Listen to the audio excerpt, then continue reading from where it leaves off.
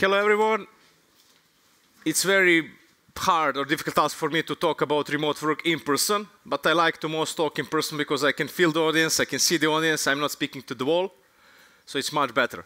And of course, I know it's almost the end of the day, after coffee break, so no more hard topics about tech.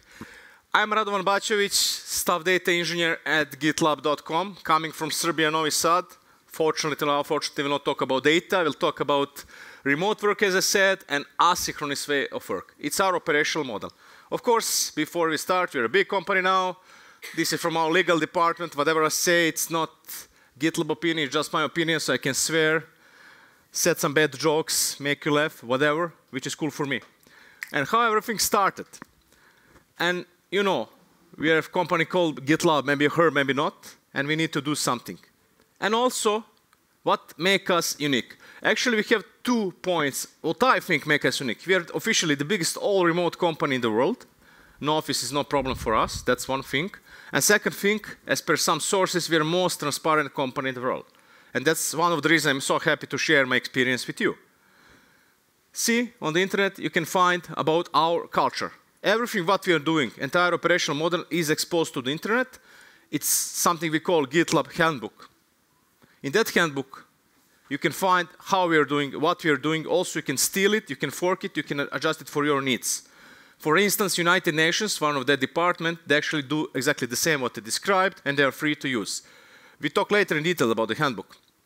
And from the beginning, we are all remote company. It's important to remember why. So we didn't start as an office or co-located environment, then move to remote operational model. No, we're starting from day one as a remote company. Probably, as I said, to be on the safe side, we are the biggest all-remote company in the world. I don't know for other companies, but using all remote, you will see what is that later on, we are the biggest one in the world. And we are advocating for asynchronous way of work. That is the thing beyond remote work. What does it mean? You should do it in asynchronous way. Your presence is not mandatory. You can do however you want, whenever you want, and in a way you fit your needs and your working style. And we are a global leader in distributed work. We like it. We are 24/7. We hire people in almost every corner on the earth. Of course, to survive, we need to earn some money, and we are earning money doing what? As I said, maybe you heard, maybe not. If you're in tech world, probably you know what we're doing. Actually, we are creating DevSecOps platform, delivering a single product. If I gave this talk last year, it will be DevOps product. But these days, security and compliance are very important, so now it's DevSecOps era. My friend told me maybe you should call it DevSecOps, but I found it a little bit offensive for this type of events, so let's call it DevSecOps. This picture is super, super popular. All stages in software development lifecycle, plus security and compliance outside of the box, are fit into our product. So it contains a couple of stages with all details what GitLab product can do for you. If you're tired and lazy, I know it's 5:30, just expose icon and name of the stages what our product can do for you. To start killing you about PowerPoint and slides, just want to give you a taste about the company and want to expose using some numbers. As I said, from early beginning, 0 offices. So no offices, no problem for us. What does it mean? Each and every team member in GitLab are working remotely. So no offices, no hub offices, no headquarters. I spoke with Piotr earlier. Our headquarters, if you type it on Google Maps and say GitLab, actually it's a personal address of our owner. It's a security data breach, but that's life. Official number is about number of employees. We are hiring around the globe, 65 countries and regions with very few exceptions. Now we are a public company, so you can think of North Korea or Cuba. We will not hire. Everything else is probably possible. I'm so proud of this number, 30 million plus registered users from small, hot startups, government, non-government organization, academia, secret services, well-known enterprise, they are using GitLab, both on-prem and SaaS or using private cloud. Up to you to decide, but as I said, this is growing and we are so proud of these numbers and contributors. All of them are part of our community because we are open source and open core from the beginning. This was before. More than 11 years in a row, we deploy and release new cool features of our product. Now, we changed the rule. Why? Each last Thursday of each month, we do the same. We don't want to overwhelm our guys and try to do not work them during holidays or weekends, which is, I think, a good thing for us, just to have a human touch on our process. Our operational model regarding transparency is located in handbook, GitLab handbook. Unofficially, it's 4 times more. But whatever we are doing is there. How we are doing things remotely, what we are doing now, you can see there. For instance, if you want to hire new people, you can see how our hiring process is going. Even better, if you have a startup and you want to build and extend your data team, for instance, where I belong, we have our contribution there. It means you can go there and discover what the requirements are for data engineer, for data scientists, what kind of projects we are doing, what is the criteria to hire new people, and also what can be the expectation results, how you should measure success, how you promote the folks. Everything is there, and not only that, each and every part of our operational model. Also proud, 1 billion pipeline executed in our product. Also, some well-known person from Hollywood recognized us as early adopters. Mr. Kutcher knows what he's doing, and he invested smart. Of course, how we do the things. Let me show you. You can do it remotely, of course. From nice and shiny beaches up to very dirty room, it's up to you. And probably the real truth is somewhere in between. And our offices looks like somewhere here. Well, in coming year, what will happen? Things will change dramatically, not only because of AI. There is also human touch. Talented people are everywhere. Do not cut your reservoir of talents if you're working only in one location. With remote work, world is yours. Cities are not probably the best place to live anymore. Pollution, cost of living, housing, you know the drill, especially in big city. You want to move somewhere and do your work. That's the second option. Next, business should be more agile. You know, crises are coming and going, and it's going all the time in some kind of cycles. So you should overcome that with remote work, or I think you should do that. Leaders need more diversity. You can find diversity if you hire around the world. And also, some underrepresented group can speak up finally because of this operational model. People want to live healthy. 9 to 5 is probably not the best option these days. Commuting 1-2 hours to your work and back. Things can be changed. So you need something called work-life balance. I don't know if it's a good term, but people usually often try to speak in that way. Well, main point here, work should go in asynchronous way. Not all the time you should sit, you will not be responsive all the time. One of the solutions, I won't say this is the best, this is the worst, this is right or wrong, but this is how we are doing. Maybe it can inspire you to fit your needs in another way.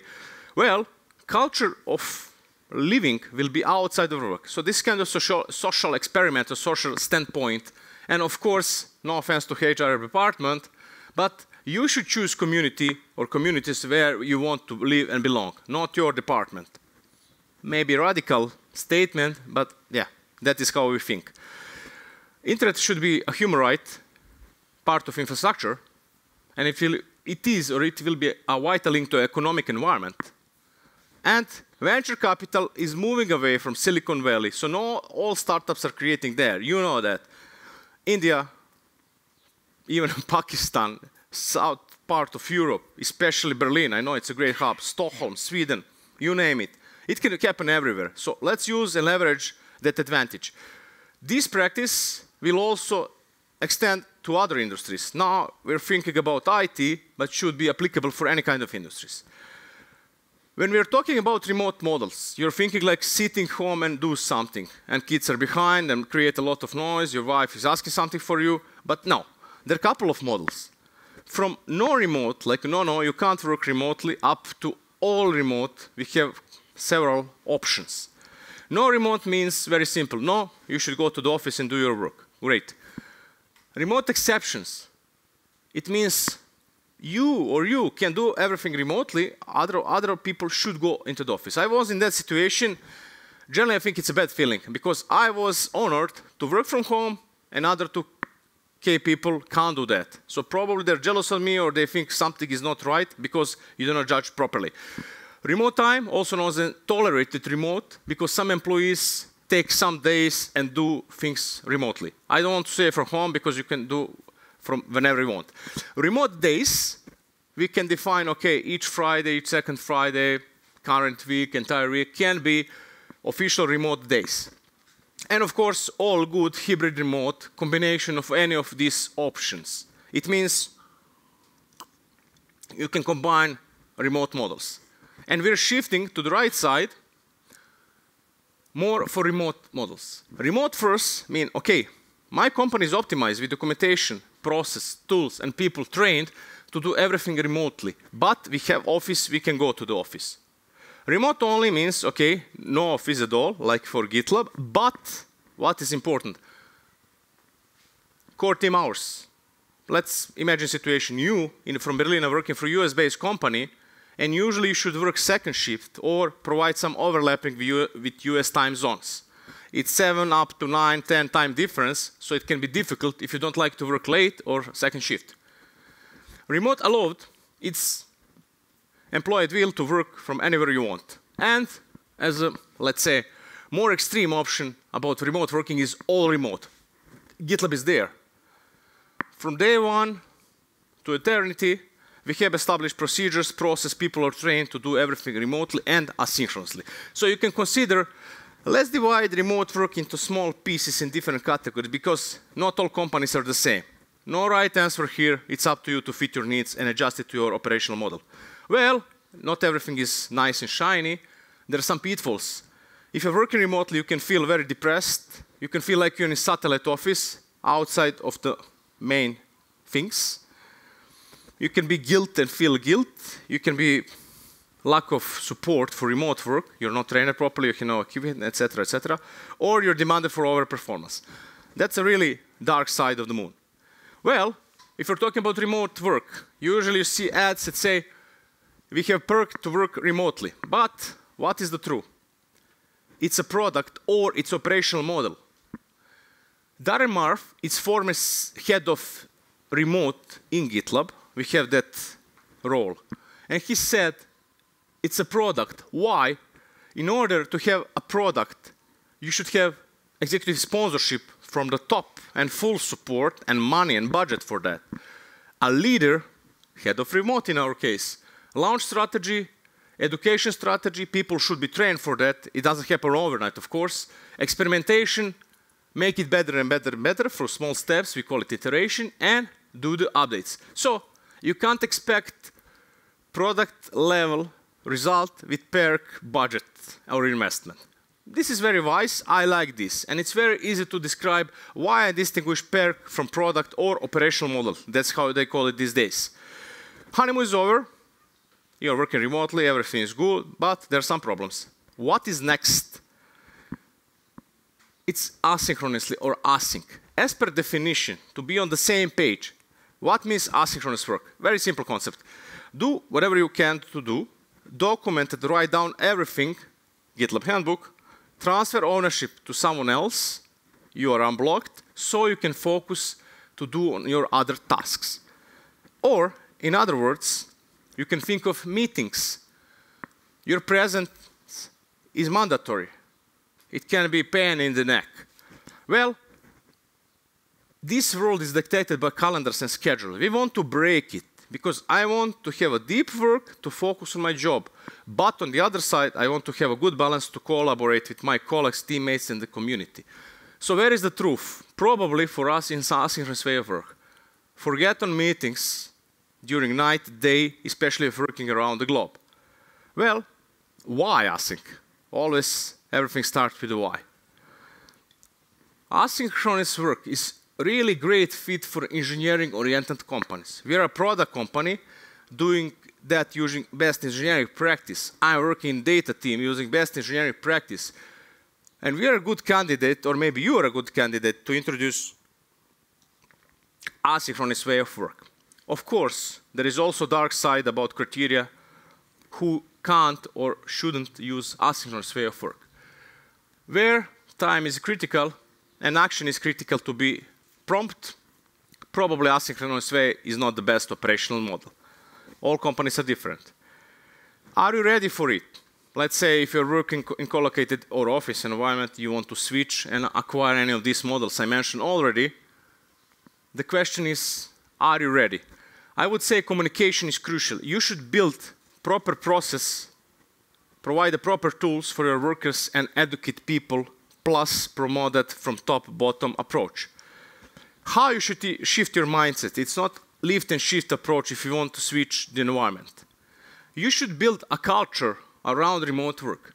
I'm probably boring to mention one thing 10 times here, but it's vital for us to have a culture, written documentation, and to promote our values in order to think together about our operational model. This is not for everyone, of course. I'm super aware of that, but anyone can do that. You need a culture. You need to establish a healthy, non-blaming, healthy workspace for your workforce. It means if you're not here, you should go out, you should do something with your kids, you should go to the doctor, you want to exercise, or you want to take a nap, or go to grocery store. Please do it. You can find it in our handbook, like exactly the same. If you want to go to sleep, go. We are measuring output, not inputs. I don't care, is it 9 to 5, is it sporadic work, whatever you want to do is okay. But you should enable and promote and encourage people to work in healthy workspace. Mission. Number 1 rule. You should have a mission for your company. And our mission said everyone can contribute. When we say everyone, it doesn't mean only about GitLab workforce. We think of you. We are an open core and open source. All of you are part of community. Even you, any one of you, can and should contribute. You need to create your own mission. You need to define values you should stick with, you should live with them, and sub-values so you can execute your operational model. Let me give you an example. This is for us. Acronym is called CREDIT. It's easier to remember. And it stands for, you see, collaboration, result for customers. Before this was only result. We shift the direction and said, okay, we're super obsessed with our customers, so let's change the value. Now it's result for customers. Be efficient, support diversity, inclusion, and belonging, iterate on the process, product, everything in our working life, and make it better and better and better. And be very transparent. Put everything about your work in the handbook or somewhere else, but handbook is a single source of truth. Feel free to be inspired and do something similar for you, but actually we're really living this value. And this is number 1. All other values are bringing us to create results for customers. Then, communication is a bit different. You need to reassess your communication process. I mean, also it's good when you sit with your colleagues and drink some beer, coffee, whatever you want, and chat over that. It's super fast, super efficient. On the other side, it's not possible all the time. I would say bye-bye, I needed meetings and emails. I'm so proud. Meetings are not mandatory in GitLab, but what is mandatory? Agenda and record a meeting. Also, if you go to YouTube and type GitLab unfiltered Radovan, you will find all of my meetings. I'm only Radovan in GitLab. And I do not use emails anymore, except I apply for some conference or just communicate with the partners. But inside the company, this is irrelevant. I like that. Of course, some meetings you should attend because you feel it's super important, but if you're not able to do that, no problem. Put what you think, what you want to ask in agenda, watch recorded meeting, catch up tomorrow, and everything is cool. Well, you should document what the expectations are about work and documentation. Also, you should formalize informal communication. This is a bit awkward, but actually what does it mean? We have a couple of techniques for that. We have social call, just organize a bunch of people in one place without agenda. Agenda is not mandatory here. And do some open talk. Sometimes data team organizers say, okay, let's talk about these questions. What kind of pizza do you like? Or something where you travel tomorrow or during summer holiday. Up to you. But social calls are very important in asynchronous work environment. This is synchronous, of course. Coffee chats. They are random tool or Slack plugin. Can organize coffee chat with other teammates from outside of your team. It's a random pickup guy. Even CEO is part of this coffee chat, so you can share your experience. This is fantastic. I like it because I can easily discover how people are living in Australia, New Zealand, how my colleague from America moved to Mexico and why, what's the cost of living there, what is advantage or disadvantage, or to see what's going on in London these days. Then, co-working calls. This is usually on a team level. Organize something informal for your team. Find out privately more about your teammates. Travel if it's okay, if you can do that. Otherwise, organize co-working call. Ask me anything. Anyone in the company can contribute and create something can be very handy for the company. Usually once per month we have CEO ask me anything, from how you prepare for your next marathon, how is your health, what is the plan for the future, will you sell GitLab, etc., etc. But anyone can do this. Talent show and tournaments. We have hackathons, we have workshops, we have presentations. If you want to learn, that's the right place. It's just about exchange. Also, thanks channel. Also, I like this. Without any reason, this is a very cheap way to express your gratitude. Just say thanks to, mention someone for this and that, and everyone can see that. Feeling is super good, it's zero cost, and maybe it's a good idea to promote this in your company. Chat channels for shared interest. I like Brazilian Jiu-Jitsu, I like to read, I like to travel, I like Lego, and I have channel for each of these. If I want to find out which books I will read next, or set of books, I go to my book club channel. If I want to see who is in Berlin and visit my colleagues, I have something called Location Berlin channel, or Location Belgrade, or Location London, whatever, and can meet more people in person. But everything inside Slack. Theoretically, this requires separate session. I had a session about that. But as I said, everything what we are doing is in handbook. This is single source of truth. Why this is important? If you have any ambiguity about what is the truth, you ask your manager, he said A, you said B. If B is here, it means B is truth. It should be updated. Also, people are often asking me, okay, how you keep everything in sync, but you can think of 2K people, put one sentence per day, it can be a few million per year. It means it can grow nicely, you can keep it up to date, but you should be disciplined about that. Of course, you need to be master in your job. Company should provide you great level of autonomy, and you need to see the purpose why you are here and what are you doing there. Well, that is what we are called manager of one. I organize myself. I have great level of autonomy, and I can execute my work in a good way as I want. Some no-nos, what we find, it's very difficult to sort out.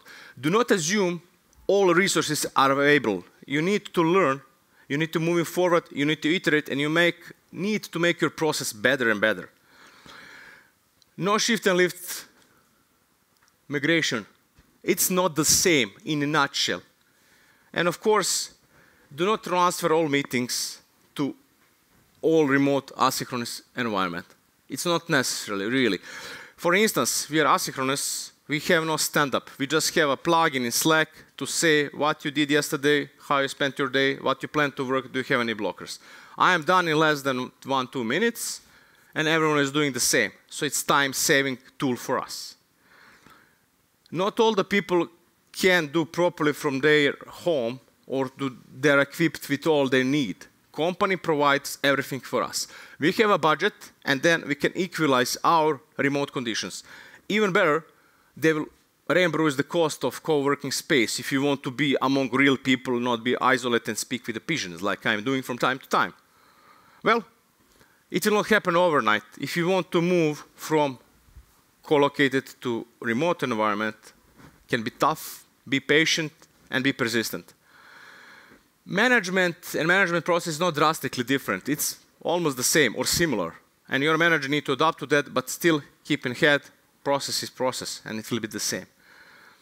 Your values should be changed through time, how you learn and how you evolve. That is what I said, not results, results for customer at the moment. Before we wrap up, I want to ask you first, I have a question for you. Who is working remotely? Nice. Who is working in the office only? Just you? Who is working so-so? So you're an exception. That's great. Before we wrap up, what questions do you have for me regarding the remote work? Yes? How do you... what I see in our team, in our company, we have a big challenge when it comes to onboarding new colleagues. Yes. So my question to you is, how do you deal with onboarding new colleagues? Yeah? That is something I plan to put in this presentation. I think it's super important. I was onboarded online, completely. How it started? Before you started, you have your something called mentor or buddy. onboarding buddy. So we determine the one guy who is in the same time zone and do in the same team or similar team, so he can understand your pain when you started. You know how it's going. It's overwhelming. Then we open 2 issues. You can find the template. Everything is open source. gitlab.com/analytics/data template, something. You will find it. Search is bad, but you should find it. And one issue is for general meet GitLab. Building blocks of GitLab, what is important? Usually it's a lot of links to our handbook. This is the company, this is our values, mission, you know. Then second issue is specific for your role. I am data engineer, I hire a new guy, I am onboarding buddy, I can help with everything that guy needs and that person what needs, and that person should go in that team specific issue, second one, and finish everything after 4 weeks. What is a mandatory step? In week 1, you should commit something. How? Read handbook. If something is clear, fix it, commit, and you're there, right? So you encourage, like, yeah, I know what I'm doing, even if it's just a typo, whatever. But it's a mandatory step. Your onboarding buddy will help you in any option. Plus, we have one-on-one meeting with our manager each week, started from day 1. So it's also cyclical help from upper level, and your onboarding buddy is on your level. So in nutshell, we can talk about this in hours, but nutshell, 2 issues, onboarding buddy, coffee chats, check up from time to time, be helpful, and one-on-one with the manager. More questions? Yes?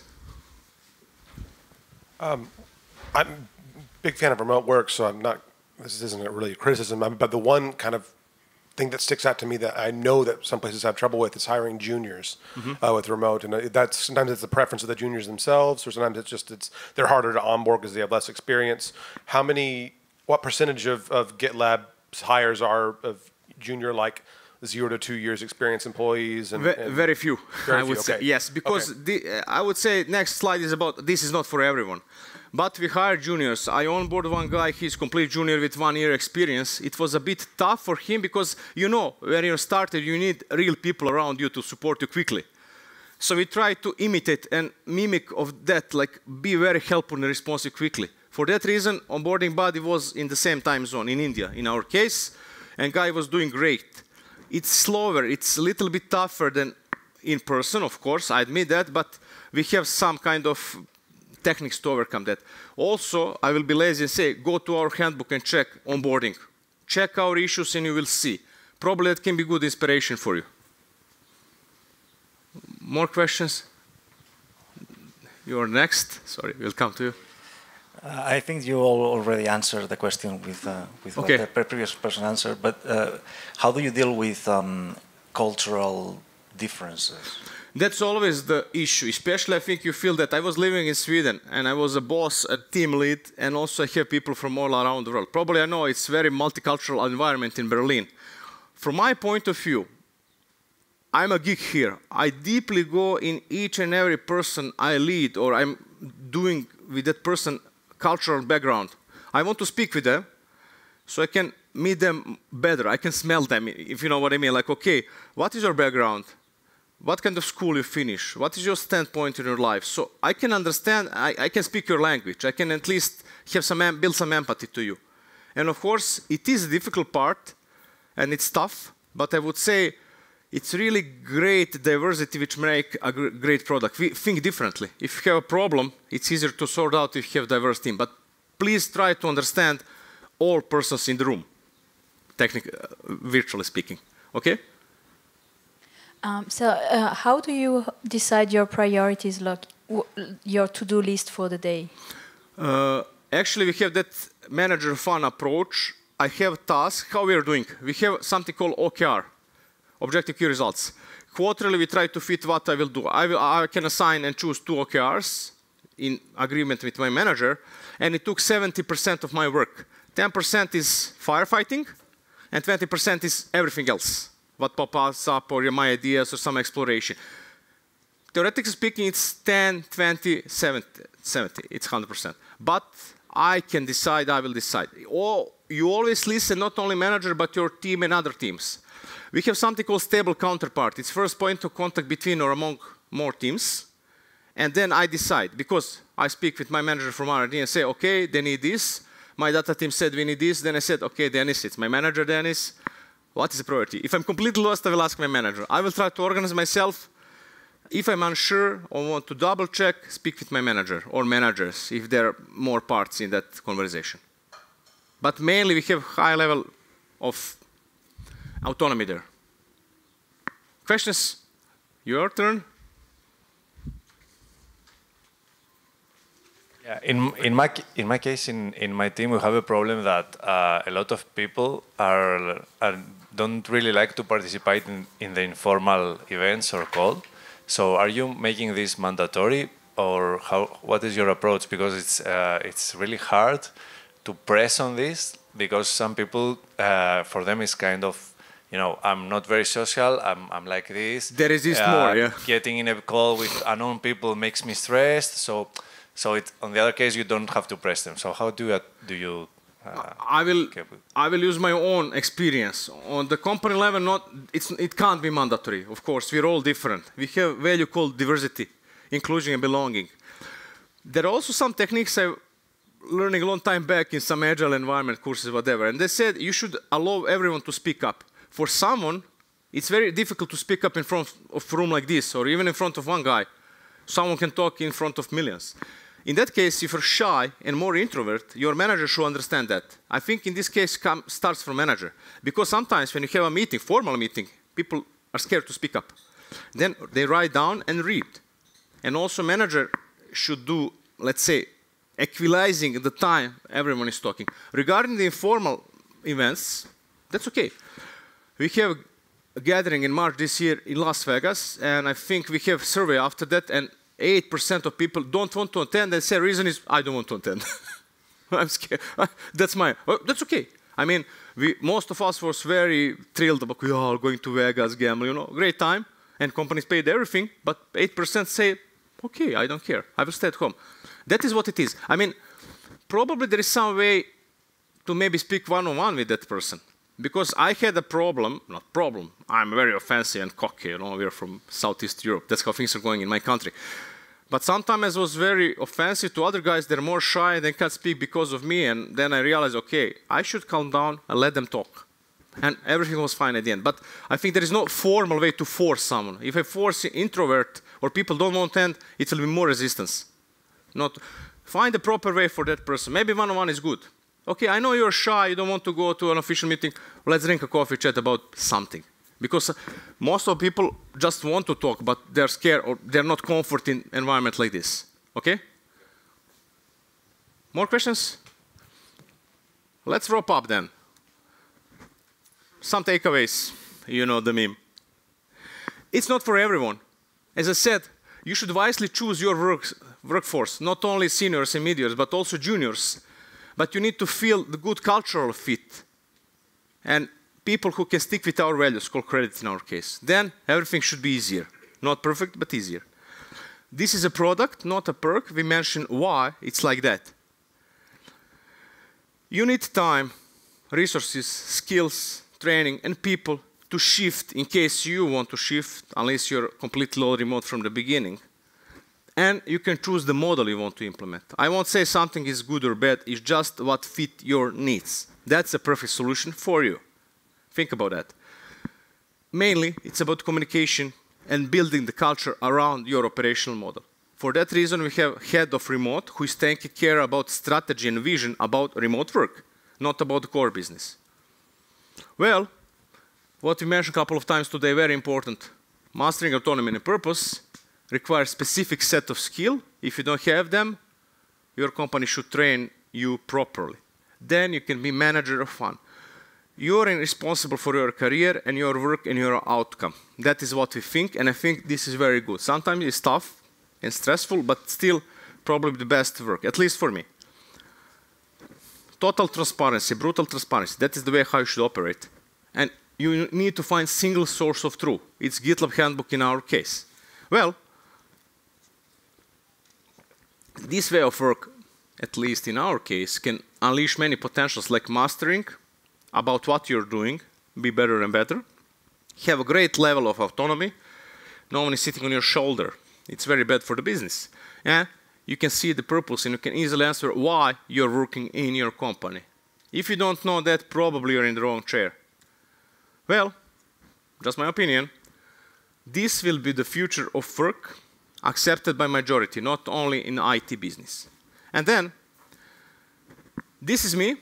I'm always open to talk not only about remote work, but also about data. That's my primary world where I'm doing the business and where I belong in that community. So feel free to add me to LinkedIn, ask me after the talk. More than happy to discuss about anything regarding work about you, especially about this remote and asynchronous way of work. So yeah, this is me, and this picture from one of the conferences in Budapest. I look very nice and fine there, so that's the reason I put it there. And nothing more to say than danke, and thank you very much. Always have a great time in Berlin. Thanks a lot.